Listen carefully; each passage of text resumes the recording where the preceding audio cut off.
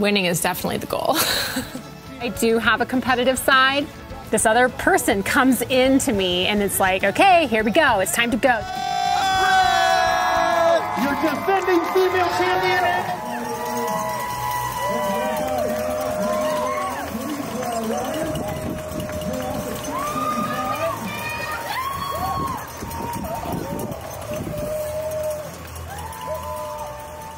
My name is Rose Grant.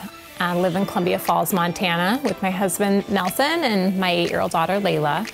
Columbia Falls is super special. It sits right outside of Glacier National Park. It has a plethora of lakes and rivers and is surrounded by wilderness area as well. So it's just so conducive to our lifestyle. It's kind of a hidden gem, being able to really pursue those things that we love. Well, I was born and raised in Darby, Montana, which is a very small town in the Bitterroot Valley. And I grew up skiing and backpacking and fishing with my dad a lot and my 4 brothers. And that really established like my love for the mountains. I was competitive with them. My 3 younger brothers, they had a pretty hard time trying to keep up with me. I was kind of always pushing limits, being the first one to the high mountain lake on the backpack trip, you know, trying to out-hike everybody. And my older brother started working at a bike shop in Hamilton and got into racing. So I followed in his footsteps, did a couple local races around Missoula. You know, I'd win the beginner category or whatever. I let it go when I went to college. Finally, I got a new bike, 29-inch wheels. I was recovering from a running injury and started riding that mountain bike more. I quickly recognized that I was talented and it was very natural. I felt like I had been gifted my calling when I found the bike. Yeah, I embraced the lifestyle of professional athlete. It is my job. It's an outlet for me to pursue who I am as an individual outside of being a mother and a wife and maintaining a home. And it takes a lot of heart and a lot of perseverance. And, you know, it doesn't matter if it's raining or, you know, so I train here in the winter most of the time. And it is very individual as far as just pushing yourself. Like, it's just you out there in the trail.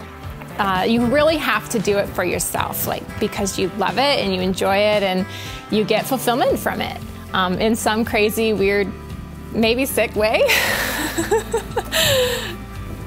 Balancing family life with training, it becomes my responsibility to protect my training space, that I have childcare set up, and, you know, my husband is very understanding and knows it takes a lot of work and time and dedication. She puts in the work, and so her success is definitely directly related to the amount of work she puts in. My happiness and pride with her success is only that she enjoys it. And she enjoys it, and it's a big heart passion of hers, man, I'm all about it. I want her to succeed. Hi, my name is Layla, and I'm 8. My mom's a professional mountain bike rider. I like to watch her go fast and beat everyone else. We mountain bike ride together. I like to go off jumps, go over bumps, and all that kind of stuff. I feel really fortunate to be able to raise my daughter Layla in the mountains. So beautiful just to get to witness life through their eyes. I mean, she immediately starts giggling anytime she gets on a bike. And just through sport, there's so much that we learn about ourselves. I try to be really present when I'm home. When I'm at work, it's training. There's hard days, days that feel just like you're just doing it to get it done with. And then there's days where you feel all that hard work come together and you're unstoppable. Leadville and the people that come to Leadville to do these races, that's the requirement. Never, never, never give up. Inside each and every one of you is an inexhaustible well full of grit, guts, and determination, and we can prove it to you tomorrow. Say it with me. I commit. I won't quit. One more time. I commit. I won't quit. The Leadville 100 is a 100-mile mountain bike race. It's a little mining town that really opens their arm to have all these athletes come in and invade their small town. Rose is a very competitive woman. I don't think she shows that a lot because she's very relatable. She's very nice. She loves to be around people. But once she's on the starting line, you can see that race face come out. And she does her best tomorrow, she'll win. That'll happen. I can't even recall a moment that she's quit. She's never quit. You're gonna go out there and you're gonna suffer. 5, 4, 3, 2, 1, away we go! And it's a mass start, so you're riding, with hundreds of people. Just control the controllables and let those things that you can't control go. You really have to just stay focused on the moment, to just have confidence in your plan, and that's all going to come together. I mean, she could have a flat, she could crash, well, she could get sick. I mean, it's such a long race, and there's so many variables. A couple of the women that I knew were going to be super strong did start out really fast, and I let them go, but I also kept my pace. I didn't want that gap to get too big, so I was kind of going back and forth between 4th and 5th place.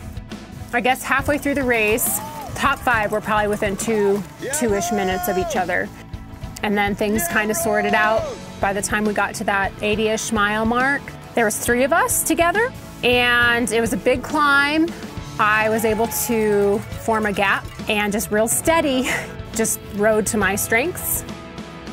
I started going, oh my goodness, this is gonna work out, and almost get distracted. It's like, no, Rose, stay focused. It's not over till it's over.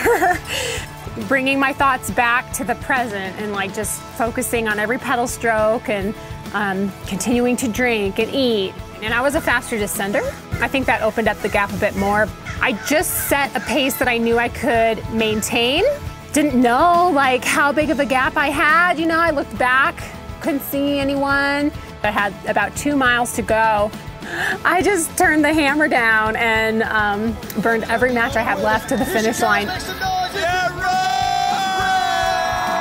You're defending female champion and the second time. Rose Grant Won the race.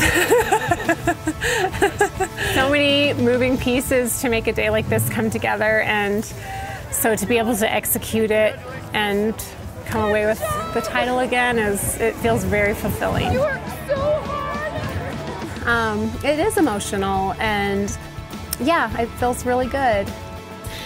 Irregardless of the outcome, it really doesn't matter that much, and people don't remember for that long.